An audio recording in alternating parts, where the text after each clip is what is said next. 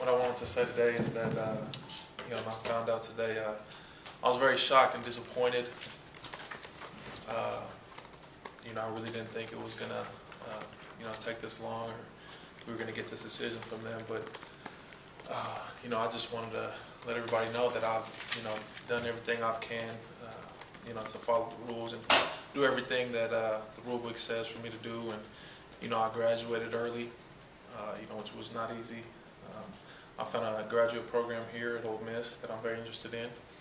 And, I'm just very hopeful still that the NCAA will do the right thing in my case. And, that's why the NCAA has the appeal system in place, just to make sure they get things right in certain situations. So, I still have faith and a lot of hope, and just hope that, the NCAA can find it in their heart to do the right thing.